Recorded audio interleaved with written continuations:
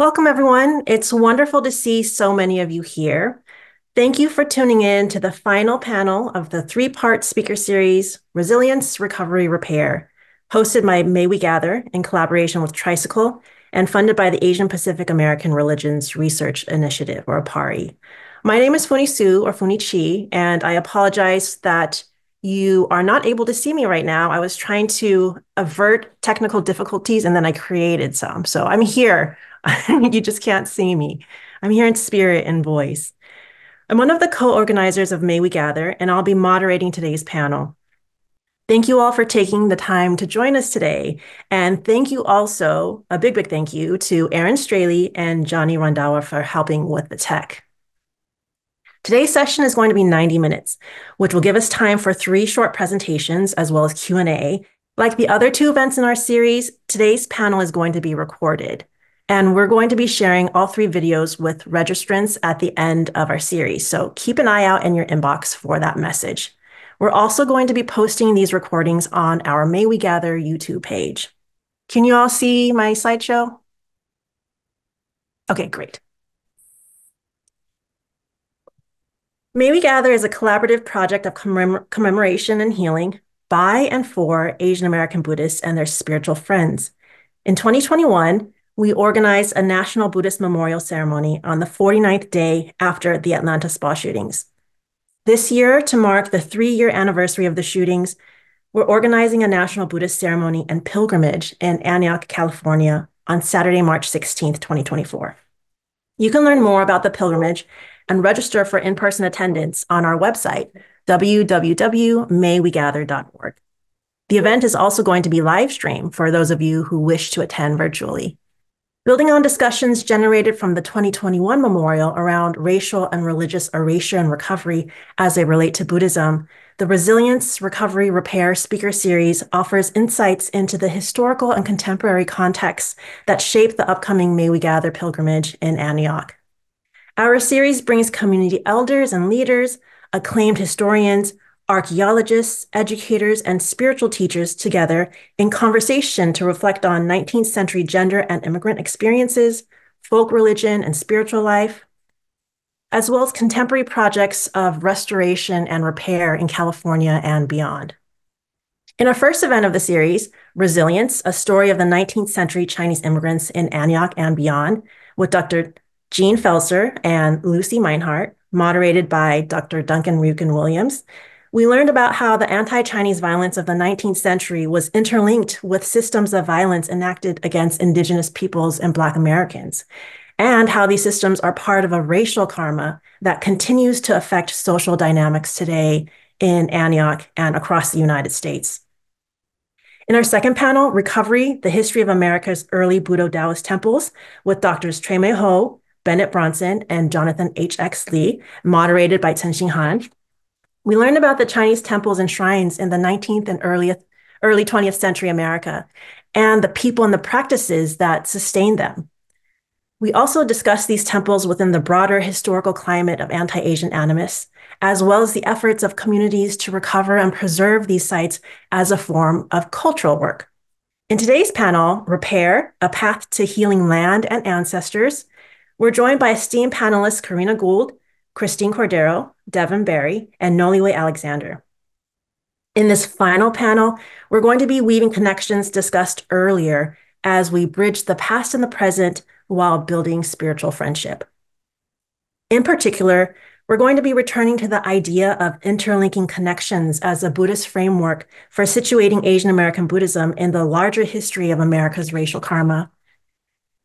Understanding the marginalization of Asian American Buddhists both helps us better see the nuances of racial and religious animus in the US and determine the broader patterns across these systems. For instance, journalist Art Jonke provided just such an example of these patterns in his 1985 Boston Magazine article, The New Racism: Indo-Chinese Refugees Are the Newest Victims of an Old Boston Legacy. In it, he detailed the brutal stabbing of Vietnamese Buddhist refugee An Mai, who was killed at his Dorchester home on Coleman Street by a young white Marine. Moreover, Jonke further noted, The Coleman Street killing occurred just over 1 year and 1 mile from the infamous firebombing of 3 Black families at 36 Melbourne Street. Worse, that same house at 36 Melbourne was at the time of the Coleman Street murder occupied by another Vietnamese refugee whose car windows had been smashed 3 weeks earlier. So while the police and settlement agencies searched for a motive that would seem less abhorrent, others saw the murder as the latest episode in Boston's legacy of racist violence. By emphasizing the interlinking connections, we also recognize the realities of settler colonialism and the fact that the early Asian immigrants were coming to lands and sacred places that many indigenous peoples had been displaced from, and to a country shaped by racial enslavement. Here again, we're grounded by some of the connections made by Dr. Jean Felser in our first panel, including from her work, her more recent work on understanding California as a slave state. We're also going to be thinking more about the idea of culture work. Dr. Jonathan H. X. Lee discussed this idea in relation to the descendants of the early Chinese immigrants who worked to repair community temples and recover lost histories and practices through their own meaning-making practices and endeavors. To the right is an example of culture work from the Buddhist temple or the Moon Room at the Orville Chinese Temple. On a historic Chinese temples trip organized by Hannibal Taubes, who so generously invited the May We Gather team to attend, a number of the participants were intrigued by the inclusion of what is labeled the Tangfo Lo Buddha, or the restaurant Buddha. If the name is unfamiliar to you, it's because it's named after the Chinese restaurant that it resided in. It was also called Charlie's Chop Suey in English. When the family sold the restaurant, they donated the restaurant Buddha, as it's known, to the Buddhist temple, lending another layer of significance to the temple as a site of culture work and ever-expanding meaning-making. In many ways, Asian American Buddhist recovery at large is itself culture work. Instead of simply honoring the past, it provides opportunities for, and in fact requires, new meaning-making. For example, for the May We Gather 2021 ceremony, we commissioned a ceramic lotus from the artist John Okamura for a kintsugi repair ritual that spoke to the intentions of our memorial. Thinking of Asian American Buddhist recovery as cultural work enables us to imagine Asian American Buddhist repair so that it also includes an acknowledgement of our communities' complex and varied positioning in the structure of settler colonialism. We can also imagine Asian American Buddhist acts of repair in ways that support the repair efforts of other communities we're interlinked with. One way that we as a collective, May We Gather, has endeavored to do this is by being in conversation, such as through this panel, and being in conversation with other communities that have suffered racial and religious harms, and by thus cultivating spiritual friendship. So today we're going to be hearing from guests who have been healing land and ancestors through their work with the Asian Pacific Environmental Network, the Sogorea Te Land Trust, and the Deep Time Liberation Program, respectively. I found their efforts of repair to be deeply meaningful and inspirational, and it's really my great honor to be introducing our esteemed speakers today. So I'm going to introduce each speaker before they give their presentations, and we'll have time for Q&A at the end of our 90-minute program. Again, you're welcome to submit your questions using the Q&A feature at any point. Let's begin. Christine Cordero was raised by a Filipino immigrant family in the working class town of Pittsburgh, California, and acts from the deep belief that we're stronger together and can go farther together than we ever could alone. She's co-director of Asian Pacific Environmental Network, organizing with immigrants and refugees for a healthy environment and thriving economy for all communities. For over 20 years, Christine strategized, organized, and built coalitions across environmental health and justice, workers' rights, and economic and racial justice issues. Previously, she was executive director at the Center for Story-Based Strategy, training 2,000 plus people and working with 200 plus groups to reinvigorate narrative strategies for social justice. Christine is also an ordained priest of the Chosenji line of Rinzai Zen and trains in Oakland, California and Kalihi Valley, Hawaii. She holds a BA in linguistics from Stanford University with a focus on language and power. Thank you so much, Funie, for that generous intro. Thank you for inviting me here. And to the rest of my co-panelists, it's so lovely to be in conversation with old and new friends. Magandang hapon, umaga gabi. I saw that there's a good afternoon, morning, and evening. I saw there's folks from all over, which is lovely to see. So my name is Christine Cordero, and I enter this conversation through a couple of strands, I guess I would say. First is that where the event is going to happen next month is right next door to where I grew up. So I grew up in Pittsburgh, No H, California, as Booney just said, which is a small, multiracial, multi-ethnic, working class town that is literally right next door. Our high schools were rivals with the Antioch High School, which we may be walking past. I don't know, for those that will be at the event. Not sure if we'll be physically going there. But I grew up in a big family, big Filipino immigrant family, lots of amazing food, several generations. We used to dance cha-cha in our living room and eat lots of good food. And I grew up with about 20 first cousins and whatnot. So big immigrant family, was raised culturally Catholic. And what I didn't know at the time was that I also was in a community that was in the shadow of kind of power plants and industrial sites that honestly were just kind of part of our landscape growing up. So there would be things like, the air would be so bad that they're supposed to tell you that the air is bad outside and you should go inside. And the only reason I remember this is because several of my cousins and friends were into muscle cars. And they would be like, crap, the air's bad. We got to cover it because it would strip the paint off our cars.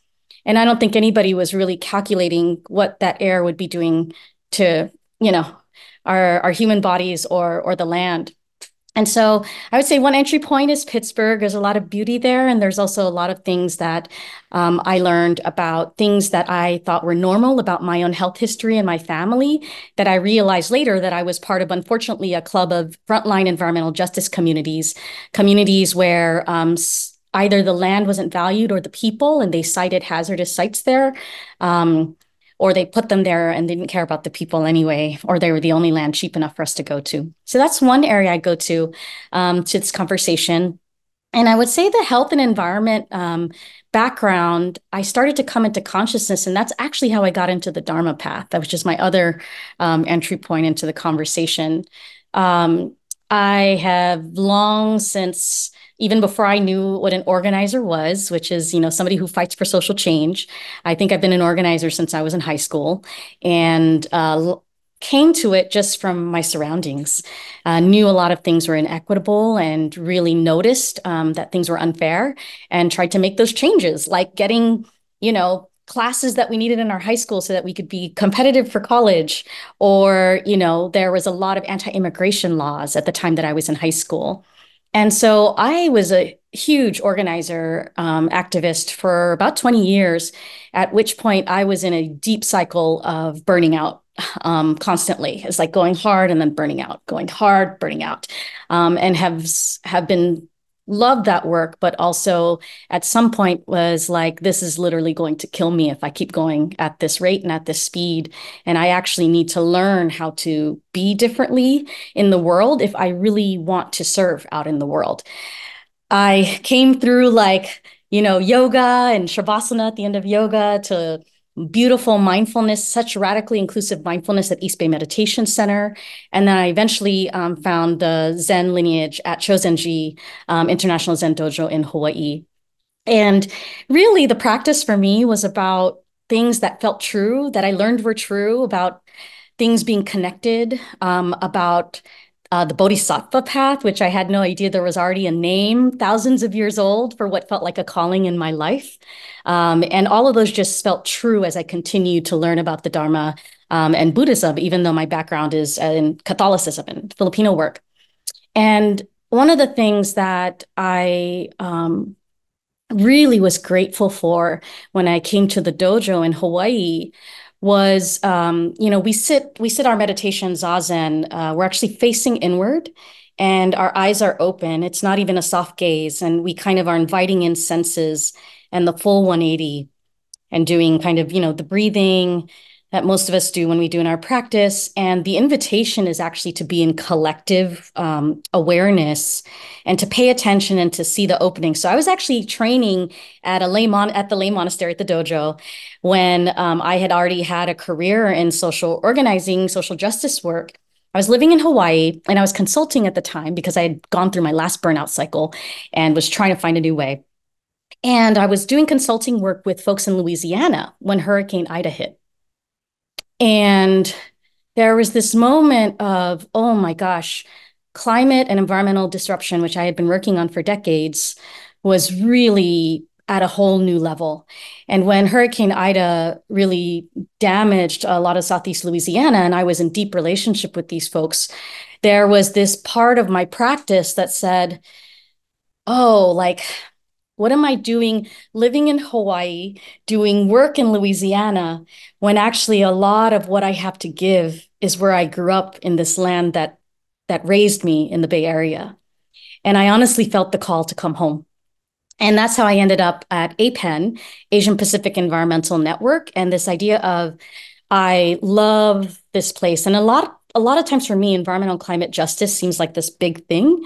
For me, it's a very simple thing of knowing a place I love, knowing where it stands on the clock of the world of how it's contributing to environmental and climate injustice, and then what I can actually do to try to not save, but rebuild right relationship with this land that raised me. Because I was born in San Francisco and raised in the East Bay, not in the Philippines where my parents are from. I also feel deep connection there, but that's not where I happen to, all the social forces made it possible for me to do this work. So APEN, which I would love to show you all a few pictures if that's all right. I'm going to share my screen. Oh, I am disabled. I'm not going to do that. I'm just going to keep going. APEN is Asian Pacific Environmental Network.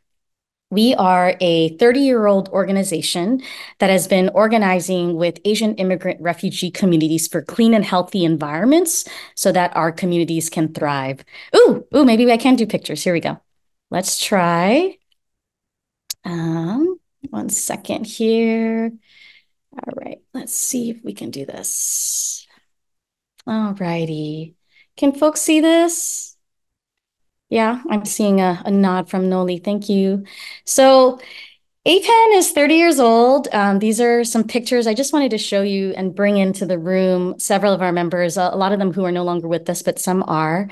We're a 30-year-old organization who has worked with Laotian immigrant refugees who've lived in the shadow of the Richmond refinery in California, which is the biggest oil refinery west of the Mississippi. And a lot of Laotian immigrant refugees were placed there when they were fleeing the secret war in Vietnam.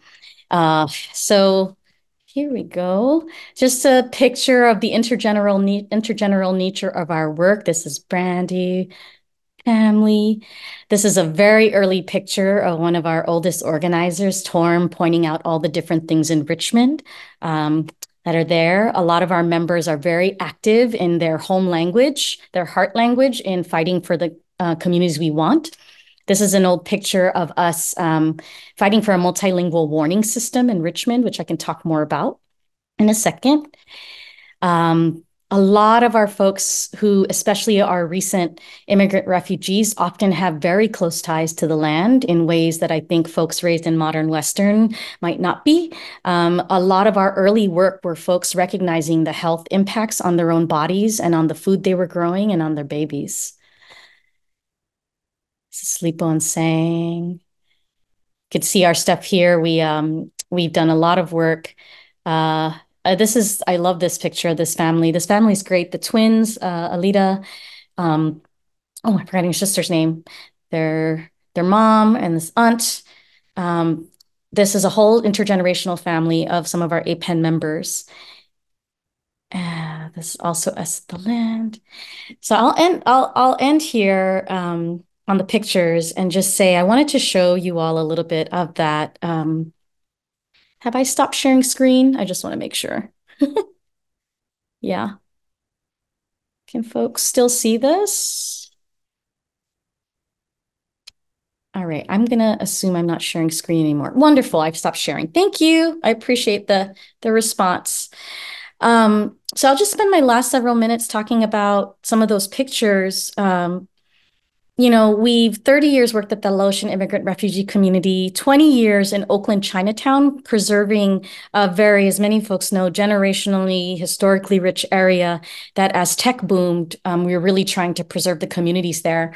We're also in the South Bay of LA with a lot of refineries, freeways, a lot of the same health and environment impacts as the communities we've worked with for decades in Richmond and Oakland. I know it's interesting, and I was sharing this with some of the panelists when we were talking earlier. Working with communities means that we aren't broken up into the silos that a lot of folks think issues should be worked on. So some people will be like, environment's over here, housing's over here, spiritual work is over here, that kind of thing. And one of the things that's deeply humbling and grounding about working in community is folks come as whole people to the table and in service of their communities and their families and wanting to change their own lives.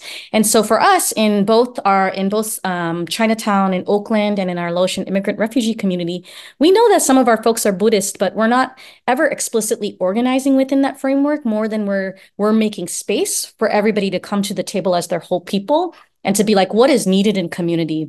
What does it mean to make home and be in right relationship with the land and each other? One of the founding core principles of APEN has always been solidarity, because we have never been under the illusion that our communities can do what we need for our communities alone. So for instance, when we won that multilingual warning system, I was sharing that it's very common in towns like this, whether in the United States or around the world, that, if the air is bad and you send out warnings, they were only going out in one language, which in a community like Richmond, where there are multiple languages going out, how incredibly detrimental that was to the health of so many kids and families. And so when we fought for that, we knew that wasn't just for our Laotian immigrant community, but was for all of us that were living there. And one of the things that I think has become abundantly clear through the pandemic, right, is that we breathe the same air, literally breathing the same air, drinking the water, like nothing is these straight containers that everybody wants to separate into. And what does it mean to live that interdependent life? I feel like we try to do that at APEN, and it's part of our work to say, how do we be in close relationship with groups like Corrina's and the Sogorea Land Trust and be very mindful that we are not on land that is just blank spaces, right? That folks have lived here and stewarded and been in relationship with the land and each other. And how do we actually respectfully fold into that? How do we do our work always in community? And we've been asking ourselves, what makes a thriving community, right? Like, even though we're known as an environmental justice organization, for us, it's about what jobs do people need to take care of their families? What transportation does somebody need to get to their doctor's appointment, right? Like, what do we need to take care of our kids and the education they're getting? And really thinking about that none of that work happens in isolation. So we often think about how our work builds, and while we have that central focus of Asian immigrant communities, that we know that we're within a larger net and tapestry. And as a part of that, we, especially in the Bay Area, we do a lot, especially in the last several years. I mean, the whole purpose of the original gathering, right, when there was a big anti-Asian hate moment, we have been since trying to do healing story circles intentionally between our members and of other organizations in Oakland specifically that have Brown and Black communities that are also organizing for the health and thriving of their communities. We have been talking about what does it mean to have community spaces that can be resilience hubs into, during, and out of climate crisis, right? When the wildfires are raging and we cannot breathe, where do we go? Where do we refrigerate our medications? Where do we run those machines that keep our folks alive? So I am excited. I'm going to wrap up here. I'm so excited to explore that and share that through the lens of the work that I do with APEN and my own path in being back home here in Contra Costa and next to this beautiful, rich history that exists just a town over, is how do we think about ourselves within a larger context? What do we have to do as ongoing practice, not a destination, for the way that we are living together to be in right relationship with all living beings, the land, and each other? What is the depth of spiritual friendship and solidarity needed in these times of increasing chaos, climate disruption, and deep division? I'm happy to kick off and pass it to the next folks. Excited to be in deep conversation with all of you. Thank you so much, Christine, for sharing a snippet of the wonderful, abundant work that you're doing and emphasizing the ways that APEN and you in your own practice really highlight and view healing and repair of the land through this interlinking focus. One of the first public memorials that I went to after the Atlanta area shooting was an APEN organized memorial in Oakland, Chinatown. And I remember when I was there thinking like, oh, APEN is sponsoring this. And I just thought like, that's so interesting because I know them as doing environmental justice work. And so it was so wonderful to see that APEN does this kind of interlinking, that they're not working in silos, as you mentioned, that you're thinking about the connections to other areas of life that help people thrive, as you mentioned, but also working with other communities. And so I want to segue to our next speaker, who you mentioned, Corrina Gould, and introduce Corrina so she can talk a little bit more about her work. Corrina Gould is the tribal chair for the Confederated Villages of Lishan Nation, and Corrina was born and raised in the village of Huchun, now known as Oakland, California. She's the co-founder and lead organizer for Indian People Organizing for Change, a small Native-run organization, and the Sogorea Land Trust, an urban Indigenous women-led organization within her ancestral territory.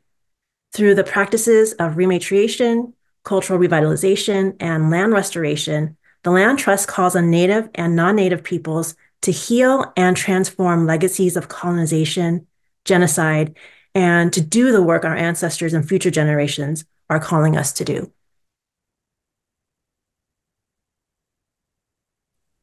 Thank you so much for inviting me to be a part of this beautiful gathering today. I spoke to you in the first language of the East Bay. Chochenyo is the language of my ancestors. My great-grandfather, Jose Guzman, was one of the last fluent speakers of the language, and the language is waking up again through my daughter, Deja, who is the language keeper for our tribe. And I think that one of the great things about living in the Bay Area is that now it's so full of rich cultures and different people that live here.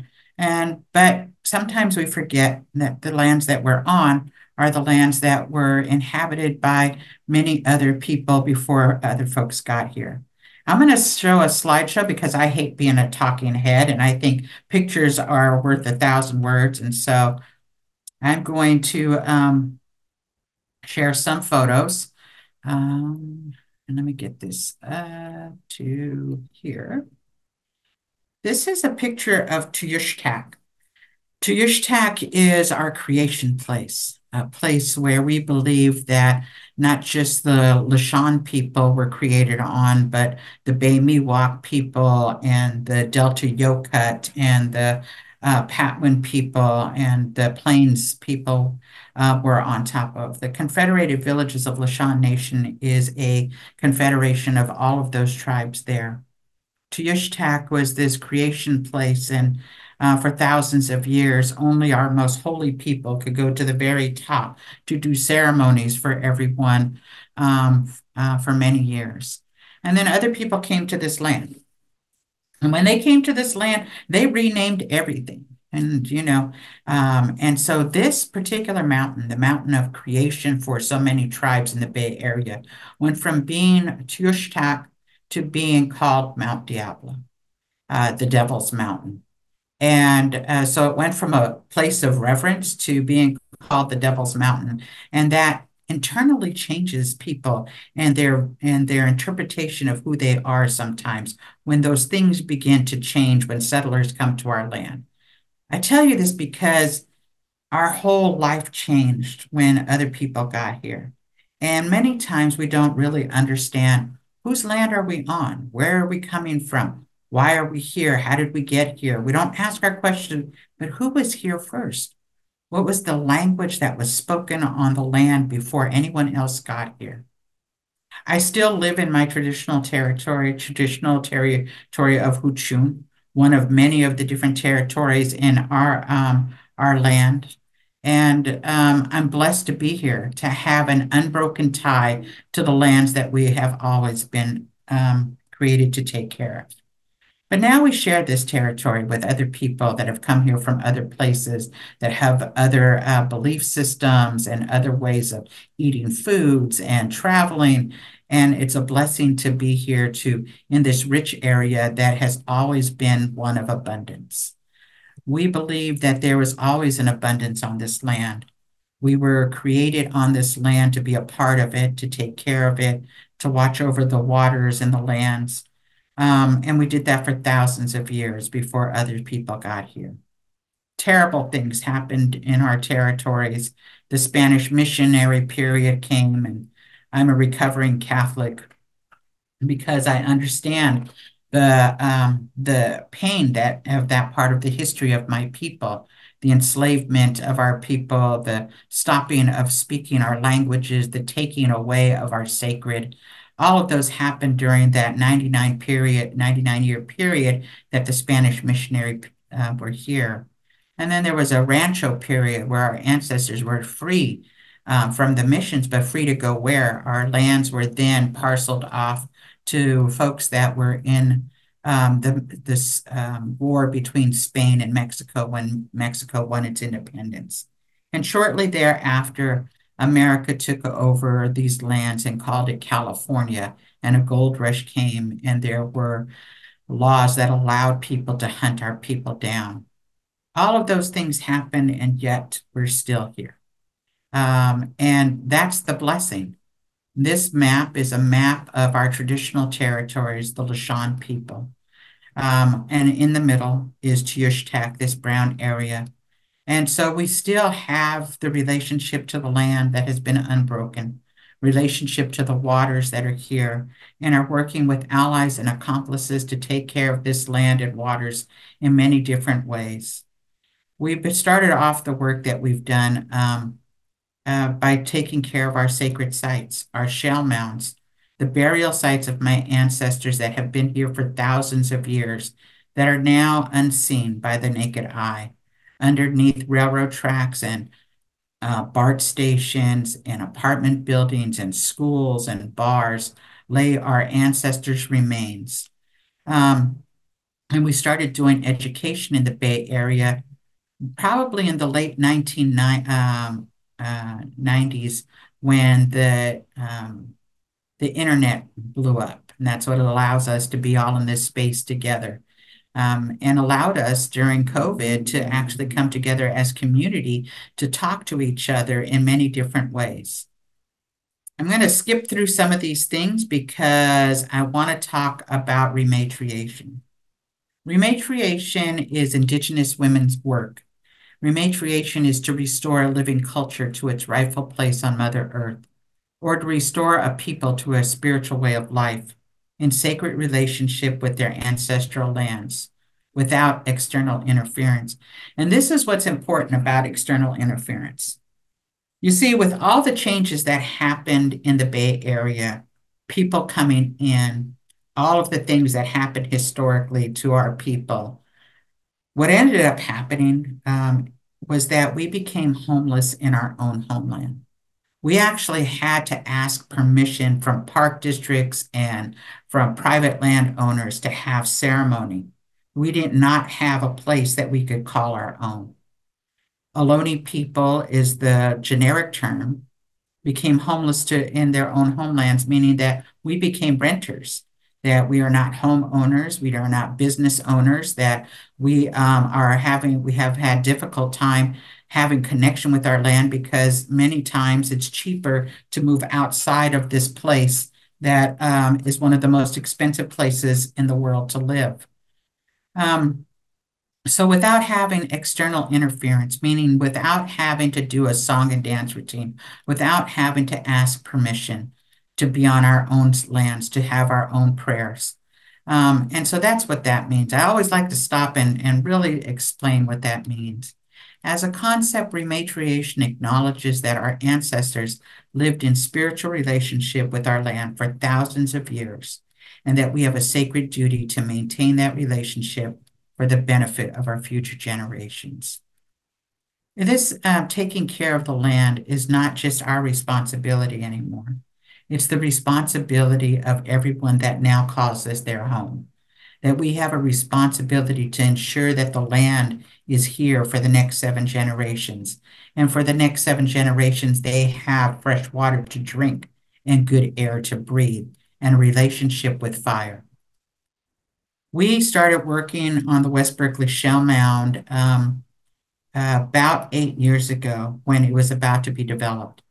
The West Berkeley Shell Mound is the oldest of all the shell mounds. There was 425 of them that ring the Bay Area. This was the first place that our ancestors created a village and a burial site. We were fishermen. We had tule boats and tule houses, and our village sites were large. It was always where fresh water met salt water, where the marshlands were, so the tule can be harvested. And this place in Berkeley on 4th and University looks like a parking lot. It's never been developed on. It's a place that my ancestors continue to rest underneath the asphalt. And a developer wanted to build on top of it. And we called out to our friends and community to come and help it. And so here I'm standing with Indigenous women leaders as we're trying to come together to lay down prayers for the West Berkeley Shell Mound.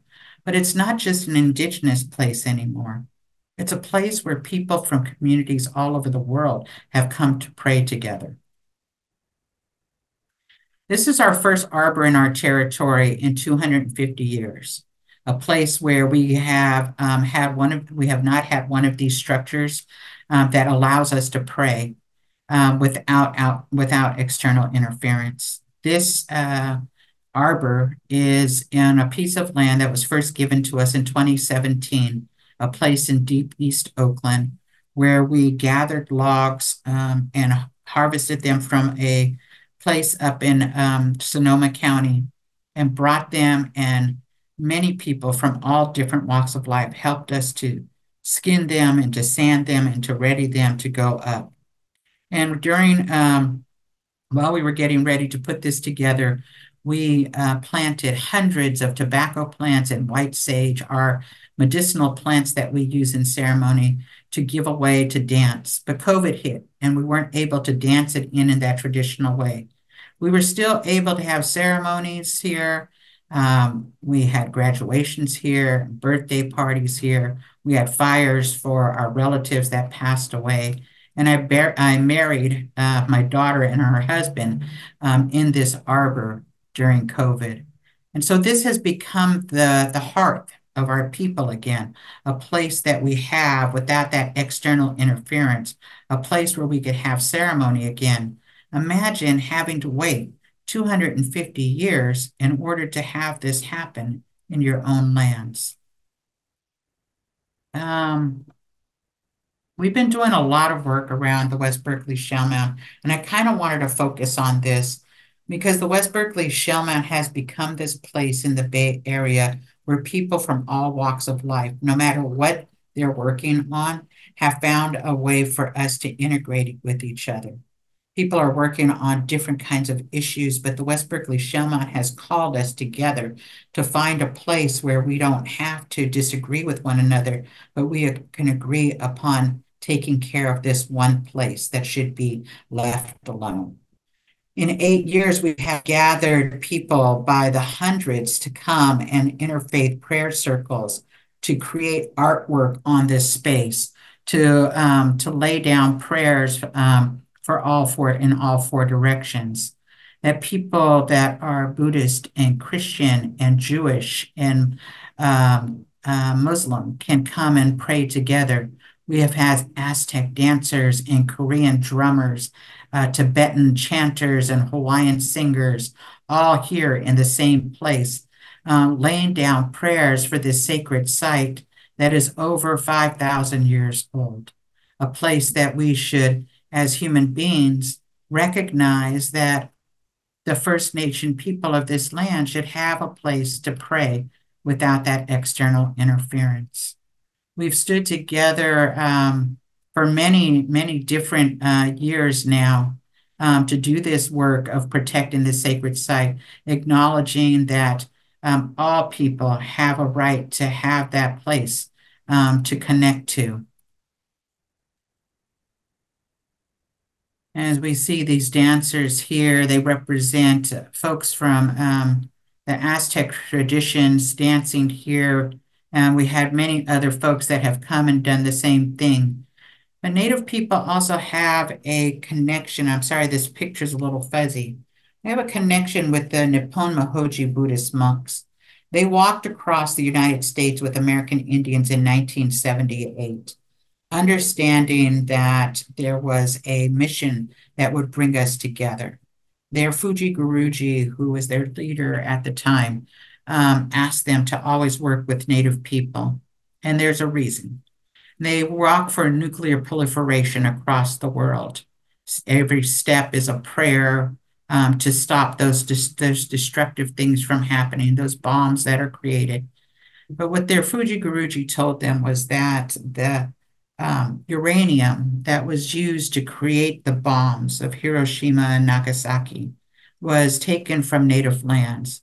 And for that never to happen again, that Native people and Japanese people should work together to encourage the world to stop the destruction. And so they have walked with us through to our shell mounds.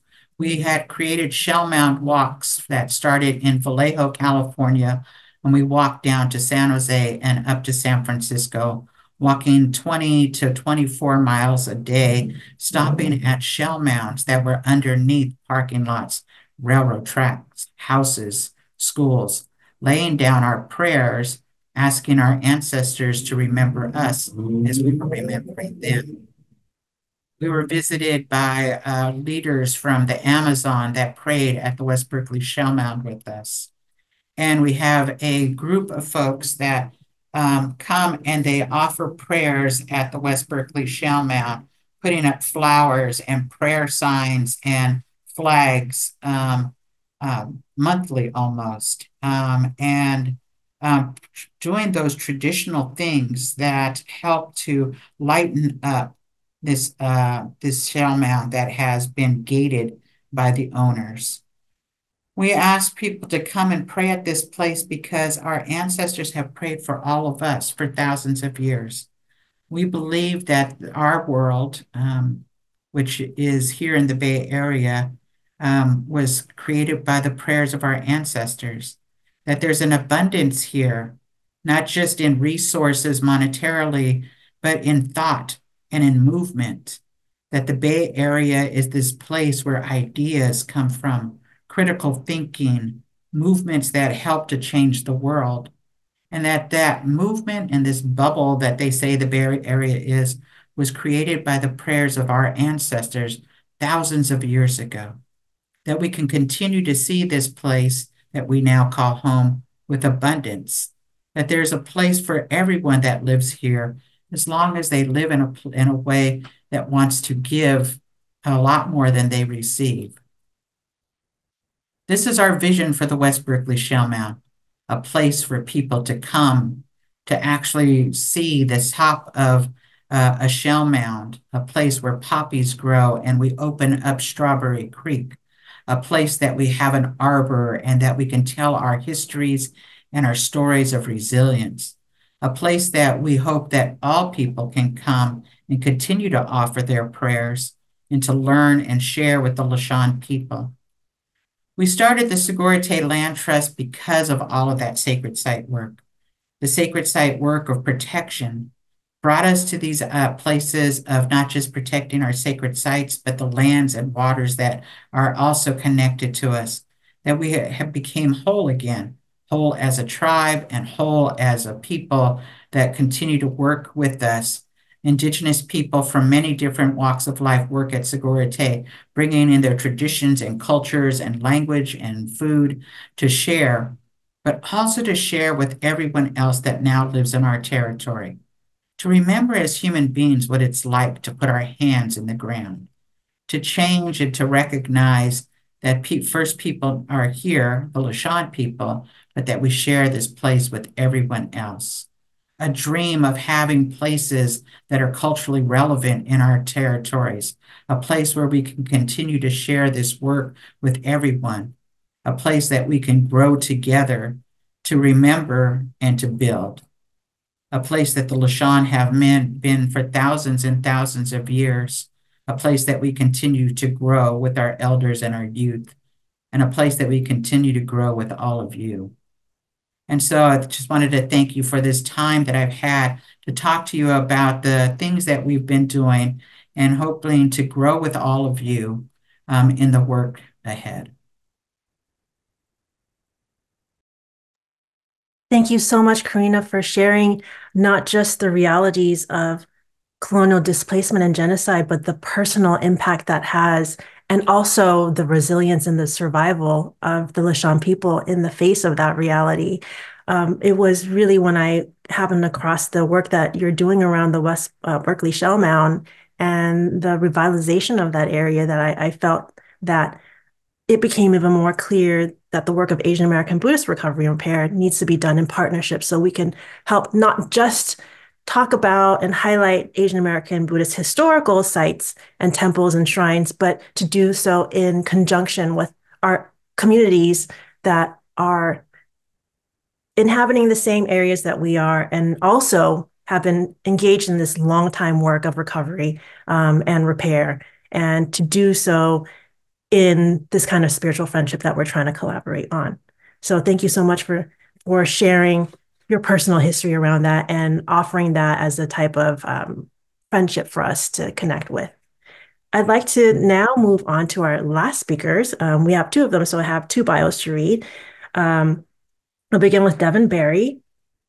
Beginning his practice in 1999, Devin Berry's meditation teaching is rooted in the Buddha Dharma and mindfulness daily life practices.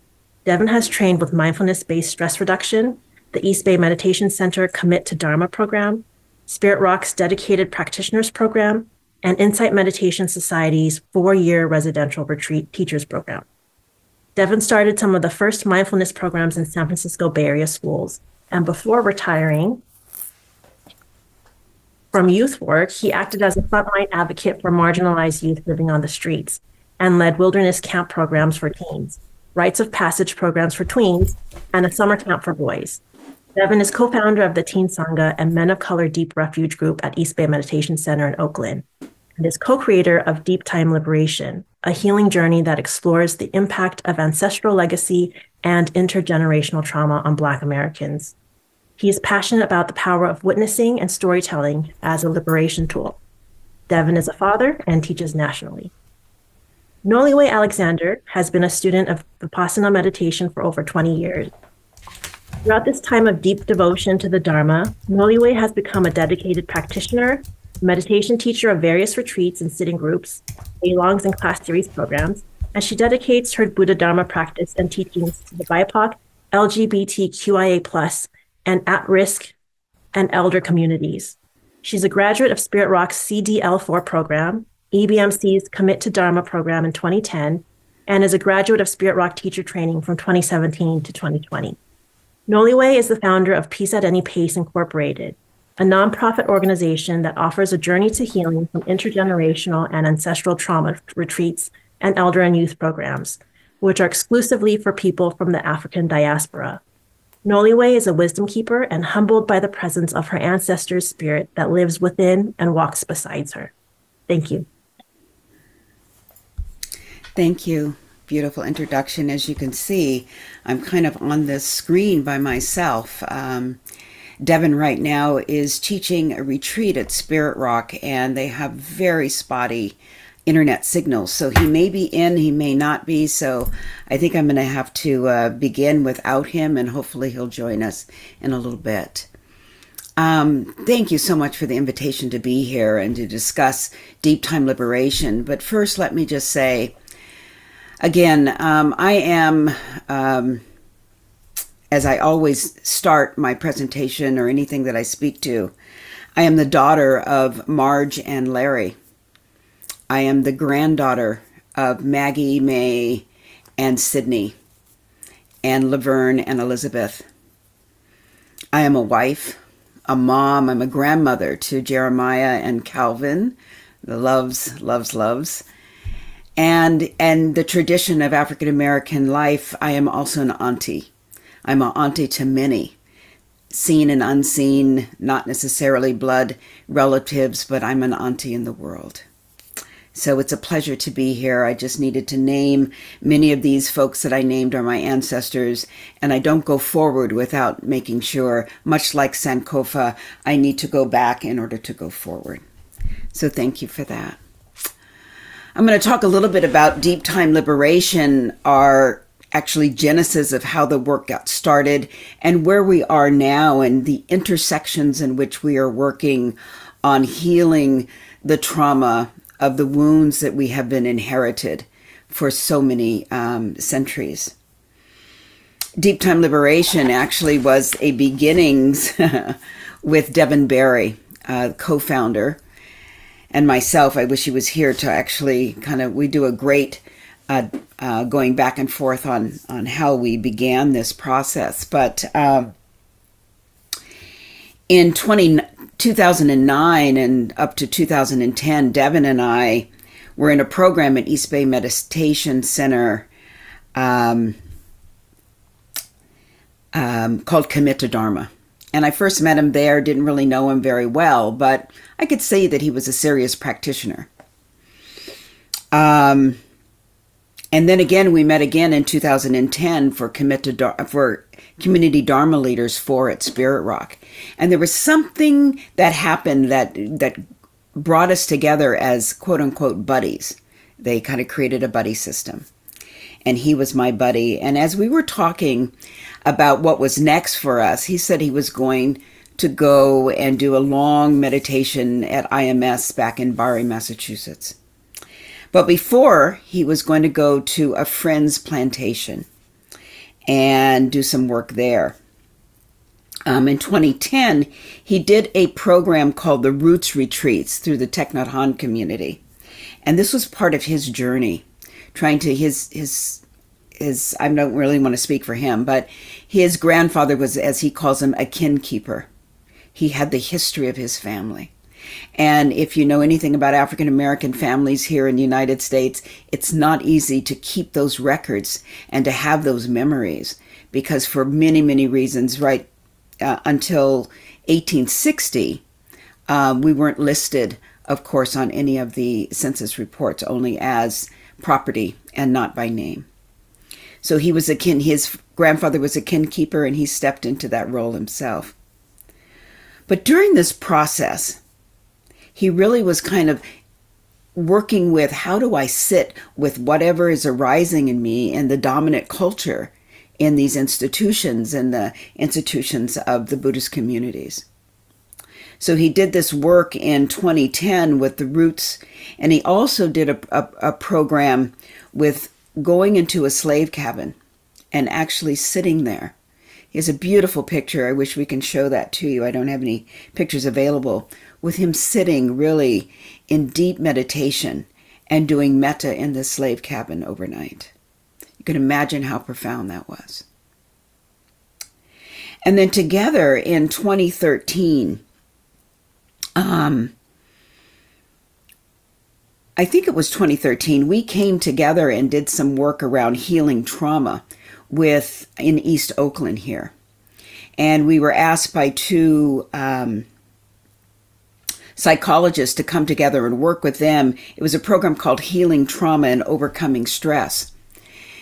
And we were working with 17 African American grandparents who were the sole caregivers of their grandchildren. And you can imagine what that feels like. I know as a grandmother myself at a particular age, it's very difficult energetically, financially, all the things, to be a caregiver of a small child or even up to an adult, especially given the conditions in which they were beset, which was basically having to parent given addiction, prison,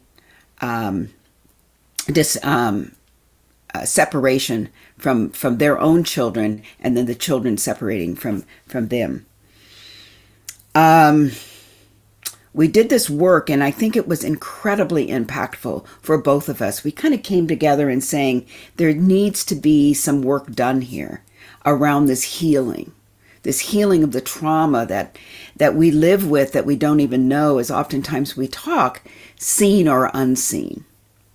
The other thing we did together is we did a sojourn with a group of people from the Thich Nhat Hanh community, and we went to, this was in 2016, we went to Louisiana. It was called the Roots Retreat. And from that point, honestly, we were able to see how this can unfold for us. And really great thank yous to Lynn Fine, who was one of the organizers of the Roots Retreat in Louisiana, Devin and I were participating in. And we had the opportunity to walk onto a plantation in Edgard, Louisiana. It's called the Whitney Plantation. And it's the only plantation in the United States that actually honors the life of the enslaved and not the life of the slaveholder. From that point, he and I looked at each other and knew that we were going to be needing to do some work around healing the wounds of our people. We then began to think about how can we do a presentation, and so we contacted East Bay Meditation Center, and from there we did several programs kind of using the work that Devin had done in his own journey, using some of the work that we had come up with and learned from the Roots Retreat. And together we put together a program in which we entitled Deep Time Liberation. This is actually the name came from Devin himself, because how deeply he felt this work. From that point, we actually did this work for BIPOC people. And what we found, and I'm going to be incredibly honest and transparent here, we found that what we didn't know, we just didn't know. We didn't know the experiences of the AAPI individuals, of migration, folks coming through different levels to the United States, and the trauma that they also endured. But what we did know, from a deep, deep familial level, we knew the trauma that we were holding on to, and at some level couldn't necessarily release. And so after doing this program with East Bay Meditation Center, we began to see how could we take this out into the world and actually begin to bring people into the fold of deep time liberation. Because our goal here with DTL, which is the acronym, is for the liberation of people from the African diaspora, from the chains, the colonization, the colonized minds in which we have been infused century after century. So we had our first retreat in 2018, and we brought together another core member, Dara Williams, who many of you may know from the Dharma world. She's also a psychologist living in back east, working with trauma for the people, for BIPOC individuals. And Rosetta Saunders, who's a incredible drummer and a person who's really working with African veneration. And so our first retreat was in Louisiana because we knew that's where we were going to be doing our work. And we got together 15 people, and we took them on this journey, and we call it a healing journey because this is really unlike any other journey or any other type of healing work that I have seen. It's taking people into the depth of their trauma, allowing them to hold that as grief, allowing them to see their ancestral roots as a byproduct of this epigenetic form in which we carry in our genes the trauma of the past, of slavery, of Jim Crow, of the Great Migration story, of disenfranchisement here in the United States, north, south, and whatever. And we chose to go to the South to do this work, to the southern part of the Americas, because this is where many of our roots are from. Our first retreat was in 2018, And boy, did we learn a lot. We learned, again, just like we did at East Bay Meditation Center, we didn't know what we didn't know. But we learned exactly what it felt like to see people begin to unearth these wounds and begin the work, and it's difficult work, to actually heal. We planned another retreat in 2020, but unfortunately COVID hit us. And so from that point on, we pivoted, we did some online retreats, and now we're back on the land. And currently we're doing this incredible work, these retreats, we call them healing journeys again.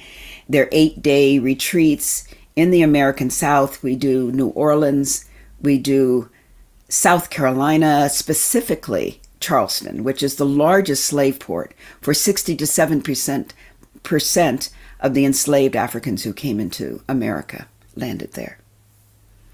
And we will be doing in 2025, we'll be doing an in-person ancestral retreat in Montgomery, Alabama and Birmingham, Alabama, and going to the Peace and Justice Museum. So this work, it really is repairing. It's interesting that we're in this particular section of May We Gather, because what we're doing is we're looking at the fragments that we have been sitting with, and many of us not knowing. You know, we're responding, we're reacting to things that we're not quite sure why until we actually have to uncover and open ourselves up to see the traumatic experiencing that has happened from our ancestors until our present time. We also hold together this incredible container so that we can really hold grief and somatic experiencing and healing all together. We're looking at this intergenerational process that is so common amongst those of us of color, those of us from different backgrounds, but yet the same experience of the traumatic holding that we do, whether it's fight, flight, or freeze, or collapse. This collective way in which we're working is not on an individual basis. We are not sitting in a silo in a retreat center looking for liberation. We're actually doing it as my teacher and good friend. We're really, Larry Yang says, we are finding liberation together. This way in which we are taking this as much more of just a process of moving through what our ancestors did and calling their name, but we're actually creating a movement of transformation from within. We use much of the Buddhist tenets of the Brahma-Viharas as a foundation for us, because without compassion and without that sense of love and forgiveness, and the sense of being able to hold it all through a equanimous mind, but also coming out the other end with joy. Because what we do is we also open up a portal to see that healing is possible as a reflection and a kind of looking back in how our ancestors did it, whether it was in church, whether it was stick pounding, whatever it was, whether it was shout, praise houses. We did it with resilience and with joy. We came out the other end. And many of us haven't, and this is the work we're doing.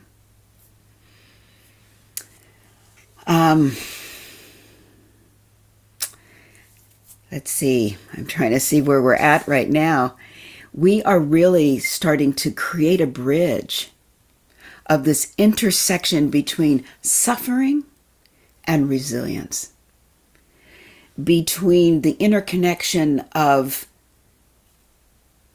who we are, the mere idea of how we sit in the elements, and taking none of that for granted. We're looking at expanding our programs and really extending it out to more facilitators coming in so we can work in collaboration with other BIPOC communities.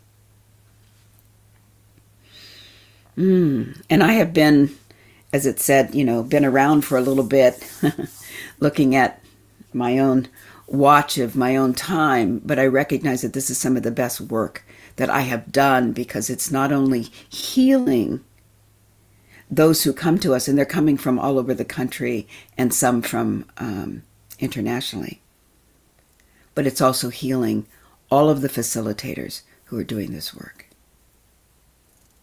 So it's such a pleasure to be able to speak about it, to talk about the Genesis, and to know that this work is carried forward. And it's carried forward this healing is not just for us, it's also for our ancestors who didn't have the capacity or the ability to heal themselves, and to the healing of future generations. So thank you for allowing me to speak about deep time liberation. Please look at our website.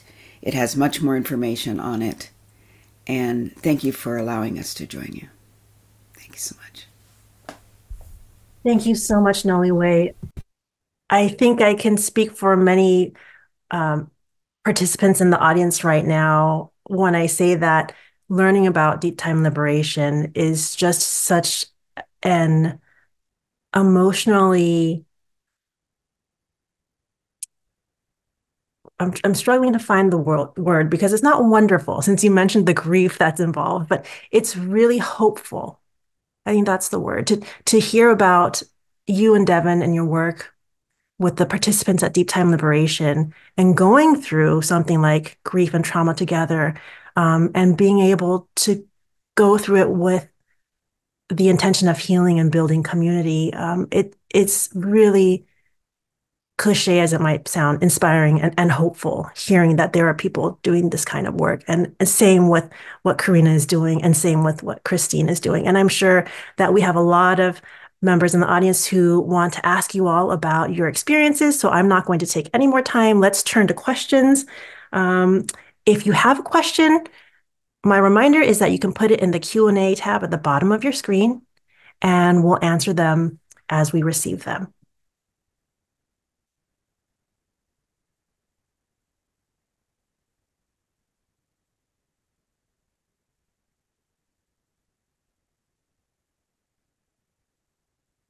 Okay, so the first question from Anu Gupta. Hi, Noliwe. Thank you for sharing the Genesis story of detail. It's truly inspiring. Could you share detail's long-term vision and how we, non-Black folk and/or Buddhists, can support the ongoing healing and liberation efforts of our Black kin? Thank you, Anu. It's good that you're here. Thank you so much. Our long-term vision is actually to do some weekend collaborative work with other BIPOC folks. In order to do that, we're needing to do a little bit more education ourselves and some training for people for information and histories that we don't have. And then to be able to use some of our template around the honoring of the ancestors, really calling our ancestors in and doing the deeper work around the trauma that we've all experienced. The second question is, how can you support the ongoing healing and liberation efforts of Black folks? I almost don't like to use the word ally, because I think that has been an overused and almost trite word right now. But much like you're working anew right now, if we can really be anti-racist and really stand in the fire and not shrink back when we see any of our BIPOC folks being marginalized or having violence beset upon them, if we can stand in that fire and really in this period of waking up, that's the kind of support I think we all need. So thank you. Thank you, Noliwe. We have another question. And Anu said, I like the word relative and not ally. So we have another question from an anonymous attendee. And this person is asking, how important is the purposeful use of particular language to describe past experience of your ancestors with colonizers, settlers, kidnappers, plunderers, etc.? How important are land and lineage acknowledgments? And how can they be made more meaningful and less perfunctory and performative?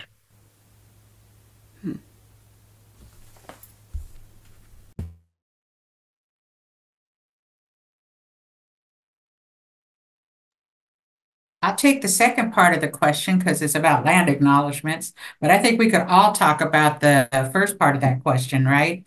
So thank you for that question, anonymous person. You know, I always love that question about land acknowledgments, and this is what I'll say. Land acknowledgments absolutely mean nothing unless you're going to take an extra step. So when people come to Sogorea Land Trust or the tribe and they ask, can you do a land acknowledgement? Or can you give us the words to do a land acknowledgement? We're like, no. First of all, why are you doing a land acknowledgement? What does that even mean to do a land acknowledgement? And I'll tell people, it's like saying the Pledge of Allegiance. We all said it when we were growing up, and then we said it by rote, and we don't know what those words are. We're just saying them, right?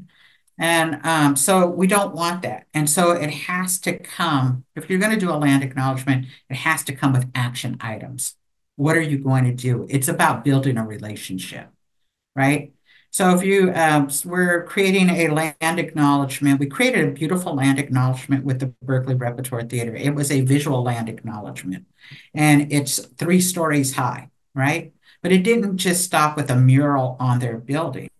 They're also inclusive of how do we get together and bring young people in to look at what is theater, especially BIPOC kids that have no idea or no access to it, right? How do we bring them in? Maybe it's not about doing the acting, but what's the backstage stuff look like? And giving access in those kind of ways, spaces to actually meet in and to talk about different kinds of subjects.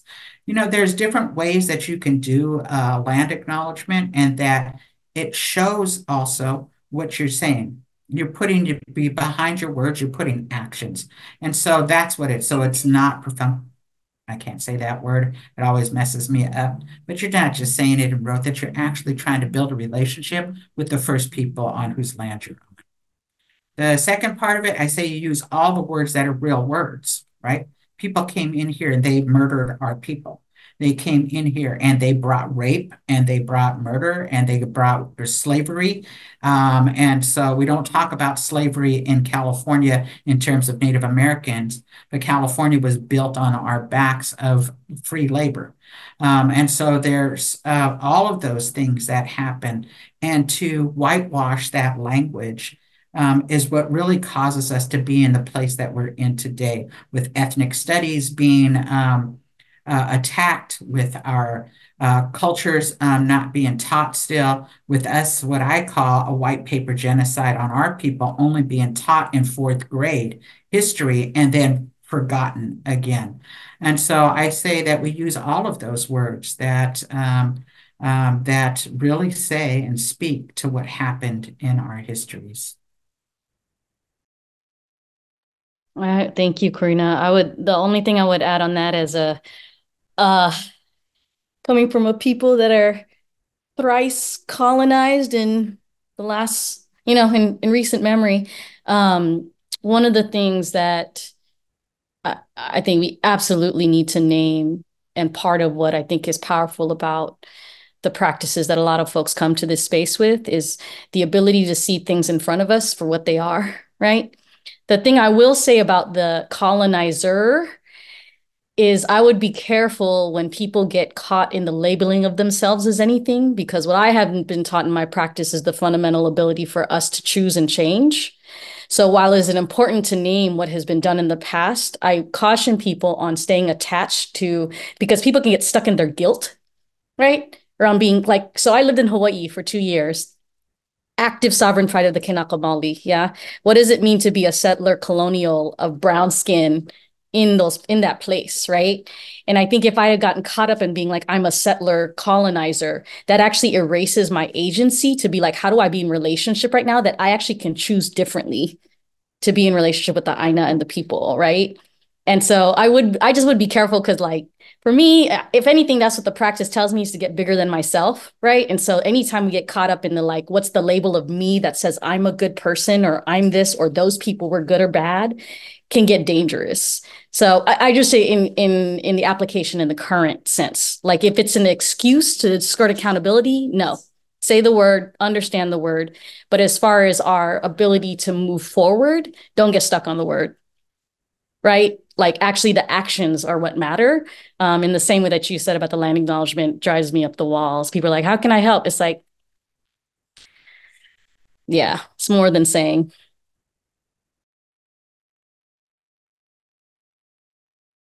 Thank you so much. And actually, the next question goes to you, Christine. This is from Tootsie P. And Tootsie's asking, how can we learn more about Chosen-ji or Rinzai Zen? How do we start learning or practicing this way of life? Thank you. Woo. So one, I'm definitely not an expert. I am a humble new student. Chosenji.org is a very good place to start.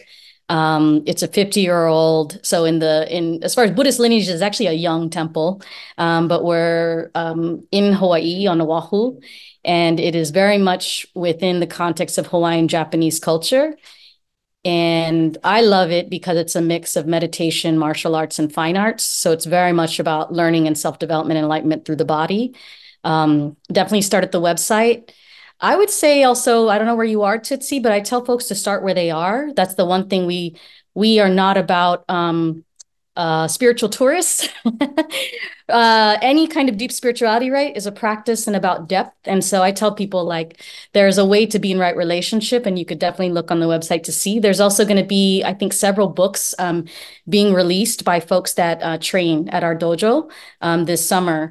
So there will be more information, but there are a lot of places to train. One of my favorite quotes from there's a Musashi quote is like, all ways are one in the end, or there are many ways, right? So I would say start there. There are lots of books, lots of things online, and also happy to be in community. I serve here out in Lishanoloni, Oakland area, but there are many, many wise traditions and peoples all over practicing good stuff. Thanks, Christine. So anonymous attendee, maybe a different one, I'm not sure, has not a question, but wants to thank all of you uplifting, powerful women for bringing us so much inspiration. I second that. Thank you. Not all heroes wear capes.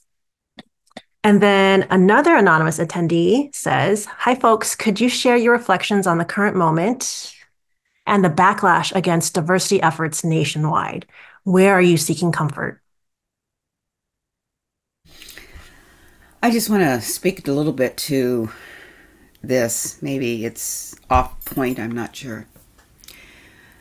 A lot of things that we're seeing today that is happening, not just, and it's pretty intense with the erasure of whole histories. But this is not new, folks. When we see just recently in Tennessee, SWAT stickers and people marching with SWAT stickers, signs and so forth, this is not new. When people say, oh my goodness, did you see so-and-so got killed? This is not new. Did you see, oh my goodness, so-and-so got lynched? This is not new. It's just so much more evident now because we have what's called a phone, and we can now broadcast it, even more profoundly. But even the erasure of education is not new. And so I don't even know if I can reconcile it, and haven't for the many years that I've been on this planet. But I just want to say that we have to take this up. If this is something important to you, then you need to each one teach one. We can't just depend on school systems to do the work. We need to create a type of environment in our homes that teach our children. And yes, I think Corrina said it in fourth grade, you all of a sudden, and then there's nothing left. There's no other types of teaching. Find the teachers who are brave enough to go ahead and speak. and in the homes, make sure that our history is not erased.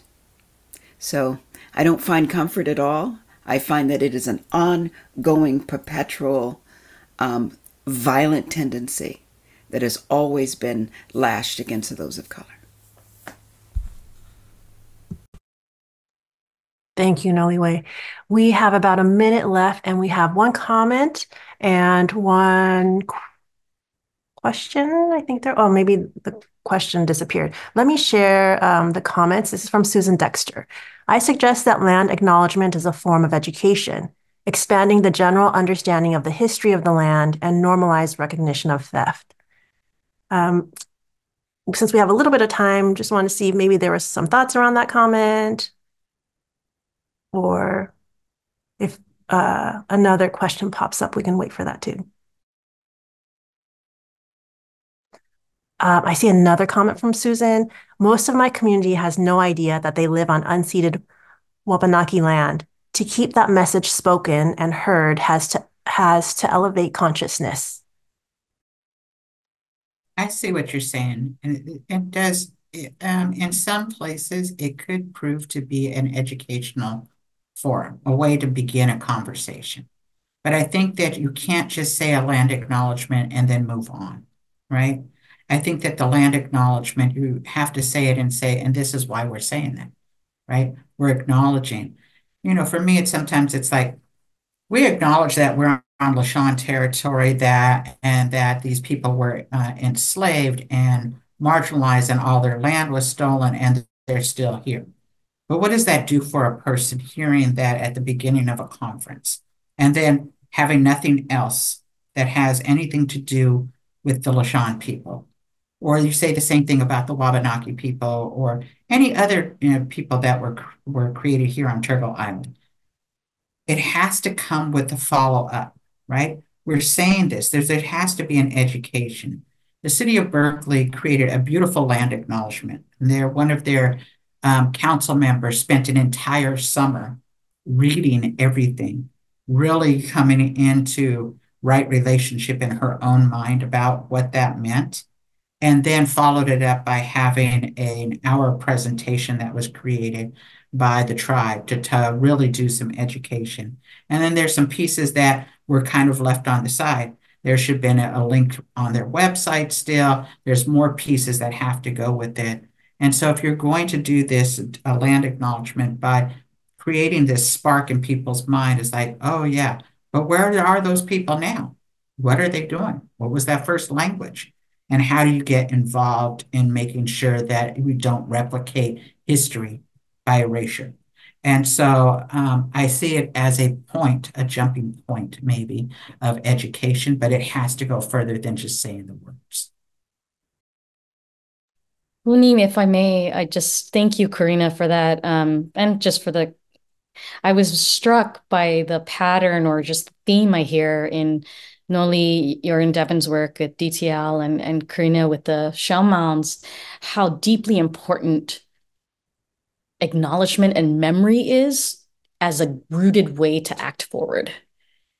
And that part of what is painful, and I think, I don't know if Mushim is still on this call. I was talking with my wonderful spiritual friend Mushim the other night, and we were looking at this logo that talked about how folks can stay in a cycle of aggression when trauma and hurt happens if there is no acknowledgement of grief, of grievance and harm done, right? And that we keep trying to get to justice without proper acknowledgement. And what does it mean for each of us to decolonize in our own minds, our own histories? And for me, as somebody that's going to be very difficult to find my family lineage through, centuries of colonization, but I'm going to try because that's my thing to carry. That is the part I do in order to make myself be able to act forward. And how deeply important very simple things are, but they are not necessarily easy. They might be simple, but they aren't easy to do. Yeah, appreciate y'all. Thank you so much, Noliwe and Devin in the internet ethers, Christine and Corrina for being in what Christina has called right relationship with us, or for being part of our May We Gather efforts at creating a kind of right relationship with broader community in the Asian American Buddhist recovery and repair work we're trying to do. From the bottom of my heart, mind, I want to express my gratitude. And I want to thank everyone who's joined us today, taking time, especially people on the East Coast who I know it's nighttime for you all now. And I just want to remind everyone, if you want to rewatch today's event, that we'll be sending out the links to the recording for this event and the other ones in a follow-up email. And all of the events in the series are free and open to the public. They'll also be posted on our YouTube, as we mentioned later on. And if the audience would like to support today's speakers, you can learn more about Corrina, Christine, Devin, and Noliwe's work through the Sogorea Land Trust webpage, the APEN network, APEN webpage, and the Peace at Any Pace website. And you'll find the links in the chat. And then finally, last thing I want to say is for those of you who want to attend the in-person pilgrimage in Antioch on Saturday, March 16th, please register on our May We Gather website. And for those who wish to join virtually, we'll have a live stream available. Thank you, everyone, and good night.